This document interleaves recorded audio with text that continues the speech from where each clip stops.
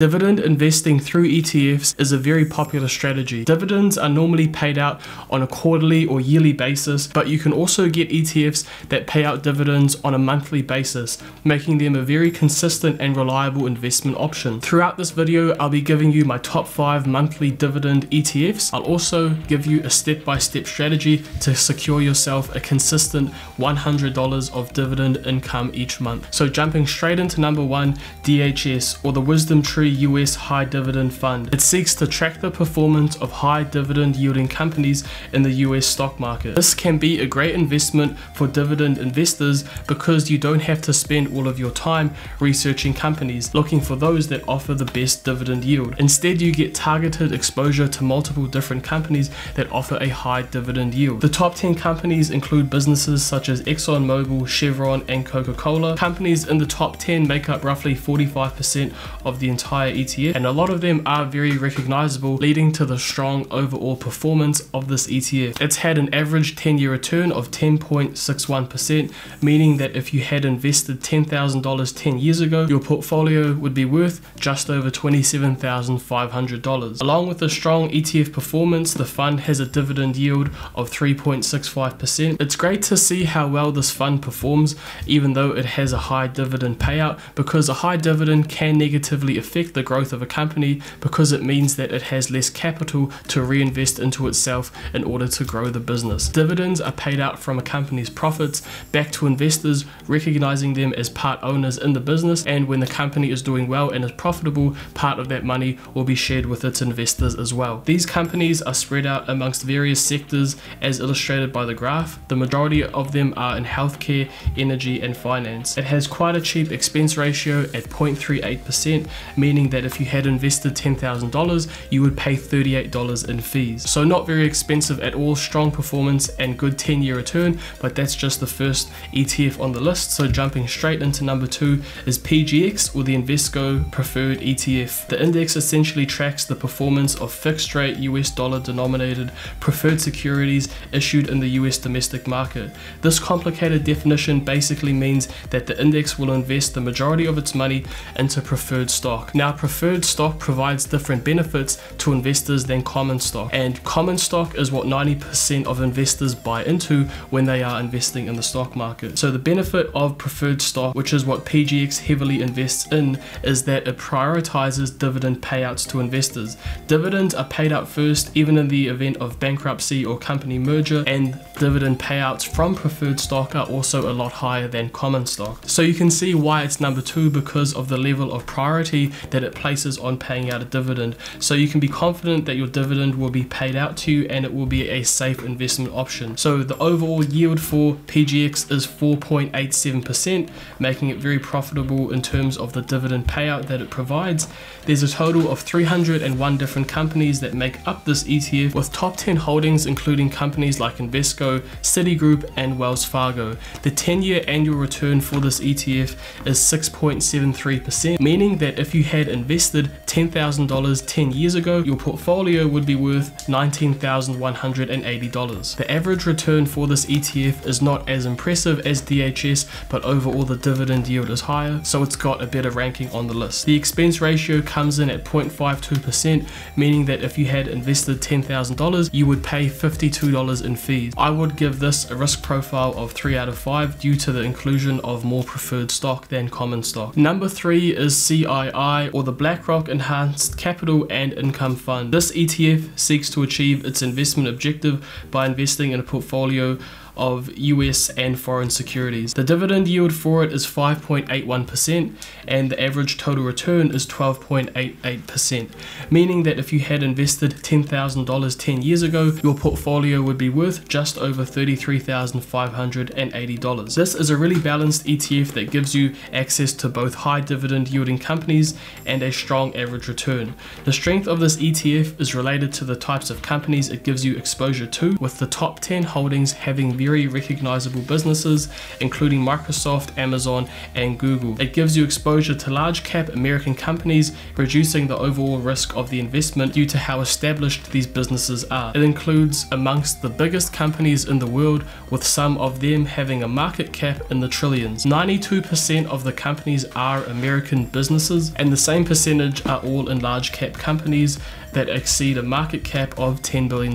But it also comes with a very high management fee of 0.85%, meaning that if you had invested $10,000, you would pay $85 in fees, making it so far the most expensive ETF to invest into. Number 4 is SDIV, or the Global X Super Dividend US ETF. This has a very high income potential due to it including 100 of the highest dividend paying companies. It's not restricted primarily to the US market the same way that CII was. So the true number of stocks in this ETF is 104, and many of them you won't really have heard of. The top 10 include companies like Logan Corp, China Aeon Group, sorry if I've butchered that, and Times China Holding. The average return for this ETF is only 2.5%, meaning that if you had invested $10,000 10 years ago, your portfolio would be worth $12,800. The return is a lot lower than other ETFs on this list, and you would get a far better return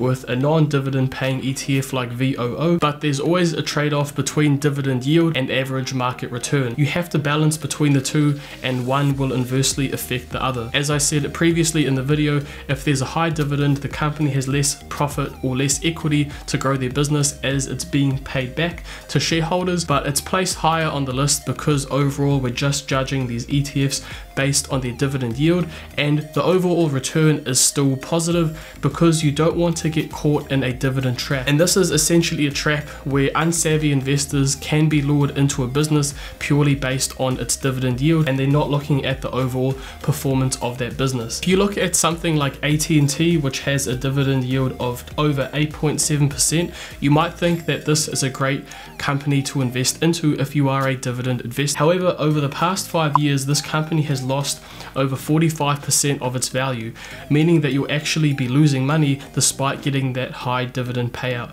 And you can even get businesses that pay out over 20% of their dividend, but that really just means that the company has no chance for growth because all of its money is going straight back to its investors. So you have to keep in mind the overall capital appreciation of the company and the dividend yield, and make sure that you're not just getting a high dividend payout but a terribly performing stock. As long as the ETF or the stock is consistently increasing in value, even if it's only by 1, 2 or 3%, you're still going to be fine. Just don't be lured in by a juicy dividend and ignore the overall stock price. So the expense ratio for this comes in at 0.58%, meaning that if you had invested $10,000 10 years ago, you would pay $58 in fees. I'll give this ETF a risk profile of 4 because it invests in less established companies, meaning that a drop of 2 or 3% in its average return, this would mean the ETF would no longer be profitable and you'll actually be losing money despite receiving that dividend payout. Number 5 is KBWD, or the KBW High Dividend Yield. It has a very impressive 10-year return at 8.58%,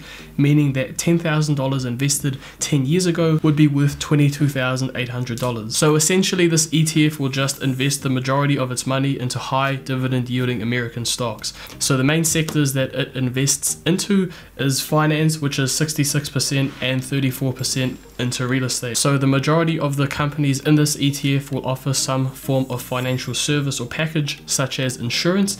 There's 42 companies in the ETF with top 10 holdings, including Auckland Island Capital, Chimera Investment Corp, and Capstead Mortgage Corp. Again, not companies that you will have heard of, but they do produce that very respectable return of 8.58% and a dividend yield of 6.77%. This ETF is placed higher on the list because it gives you that strong dividend yield along with good capital appreciation. So you get the best of both worlds with one investment, and it might seem like the perfect ETF. However, it does have the highest expense ratio at 1.24%, meaning that you'll pay $124 for investing $10,000 in this ETF. This cost is over double that of the second most expensive ETF on this list, which is SDIV. I believe there's more risk in this investment because it only invests into 42 companies, and a lot lot of them are purely based on the financial sector, meaning that if this area of the market is negatively affected,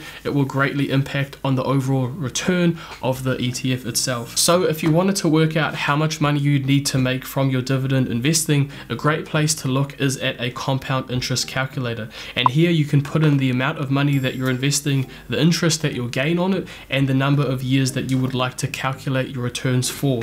So it can give you a very real example of the amount of money that you'd need depending on your goal. As an example, I'll show you how much money you would need to make $100 a month from your dividend income. Well, keep in mind the dividend return for KBWD, which is 6.77%. You would need a portfolio value of $19,000 to receive a dividend payout of just over $100 monthly. You would make $1,286 each year, which is $107 each month. This might not sound like a lot of money, but it's definitely nice to have some extra income. But the real benefit comes from consistently reinvesting these dividends and holding on to your investment long term. You can see on the screen here the amount of money that you would make if you had an initial investment of $5,000 across a 10-year period, keeping in mind that 6.77% return that KBWD offers. And then you can see over a 20-year period with no additional money added at all, your investment would nearly 4x, going from $5,000 to over $18,500. And then a 30-year period, your investment would go just over 7x, sitting at over $35,600. And these returns aren't factoring in the capital appreciation of the ETF, which has been 8.58% over that 10-year period. So you can see how beneficial long-term investing is, and reinvesting your dividends to make sure that you can keep on continually gaining that compound interest year by year. If you've made it this far into the video, make sure to drop a like for the YouTube algorithm. Now that you're familiar with some of the best dividend ETFs, you might be interested in the best growth ETFs. Check out this video on screen to see which ETF is the best option for you and will help you make the greatest profit.